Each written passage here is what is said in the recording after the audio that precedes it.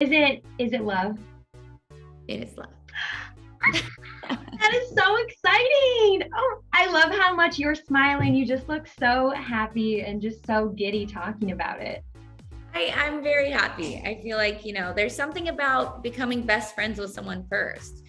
Um, way before anything was ever there. I just feel like I've never had that before. This has never happened where he's my best friend and we just became so close with work. And so I do recommend it to anyone to do it backwards. It's really great.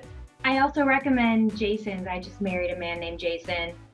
So I think Jason's are, Okay. yeah, they're good ones. Congratulations, by the way. Oh, thank you. What type of future do you see with your Jason? Do you want to get married again? I really don't know, truthfully. I just know that at the end of the day, I care about, what matters, and, throwing parties and that kind of stuff we can do all day, every day. And I just care about what it boils down to. What is there when everyone's gone, the party's over, and the doors are closed. And I think that's what I'm focusing on right now. And the rest, if it's meant to be, will come. Absolutely. I think I told you this at your shoe launch, but you freezing your eggs inspired me. So I'm just curious where you are at in that process, how you're feeling. Do you still want to be a mom one day? Yes, I do remember this conversation. You were so sweet, and I'm so happy for you. And I think, the science and technology is in our favor. I think women, we have a much bigger span for life than what was given to us before. And we should take advantage of that. And sometimes if you put your career first, things do get a little delayed than they were before. And so I think that, it's something that I took advantage of. And, I'm definitely looking at my options. I would love to be a mom. Have you talked to Jason about this?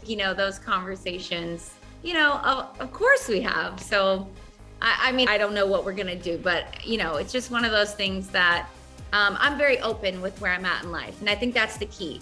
Meet someone where they are and don't change, and I think that that's why it works so well. And our communication is very open and honest. So there's no conversation that we haven't had at this point. Well, first of all, hi. It's so nice to see you. Nice to see you too. What an exciting time for you. First of all, just how are you doing? How is life right now? I am so excited to just feel like, I'm in the best place I've ever been. And so I'm really excited to be able to share that with everybody of what I've been working so hard with, and just really kind of letting people see. I don't hold a grudge, but I do hold people accountable. Come down to a point where it's going to be me or her. Season 4 of Selling Sunset is so much fun. There's so much drama. There's some new faces. What can you tell viewers about what they should expect? Well, I do think that, the way that the seasons have gone so far, viewers are coming in expecting some drama and some beautiful real estate. And I will say we definitely deliver. This is one of our best seasons, and I know everyone's really proud of it. And so I think all those things that make you want to watch the show, we give that tenfold. So I would say for viewers, they're definitely going to be happy. I would hope so. I feel like for you, and you kind of touched on this and just how well you're doing, but life is kind of a fairy tale for you right now, and you just purchased your own house. Are we going to see that on the show this season? You are going to see that.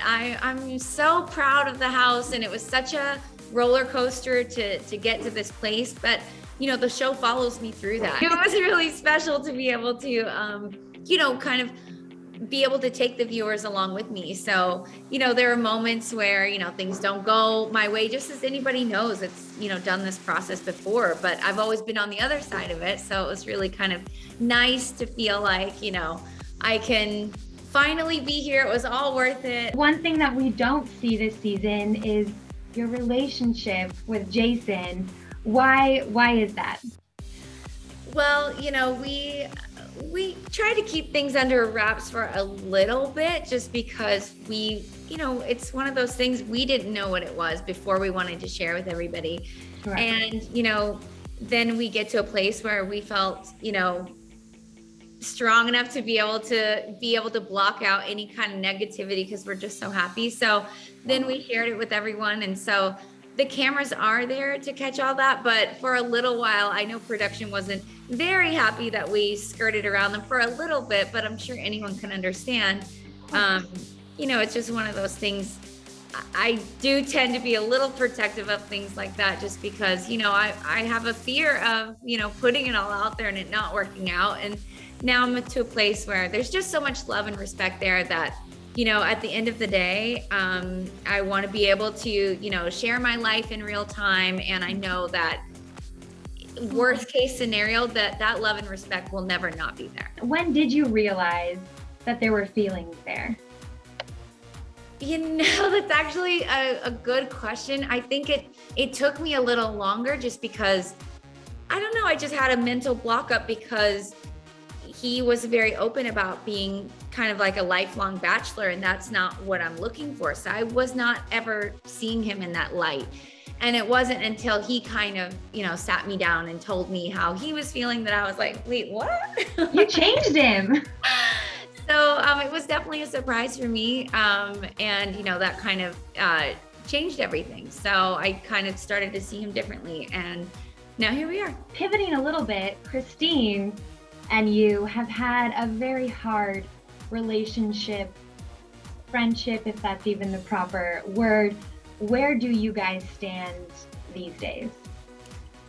You know, I know that the fans would probably love a different answer. And unfortunately, I don't feel like I can give that to them. It just, you know, it's just kind of oil and water at this point. I hope that we can have a mutual respect as far as, you know, having the same goal of wanting to be successful and, you know, work together on a show that's obviously doing really well. And so I'm just hoping that at least we can, you know, as differences that we may have, at least we can focus on the things we agree on. So that's kind of where we're at. But we shouldn't look for any type of apology coming your way this season. I was hoping for it. Maybe when pigs fly. I did see that she kind of threw some shade at you and your relationship with Jason. I guess, how did that make you feel? Is there anything you want to say about that?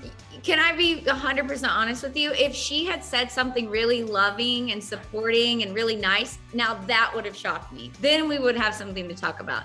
At this point, it's all very predictable. I don't expect anything different, so it is what it is. I do want to ask you quickly about your memoir. I am so excited to read it. It's called Under Construction.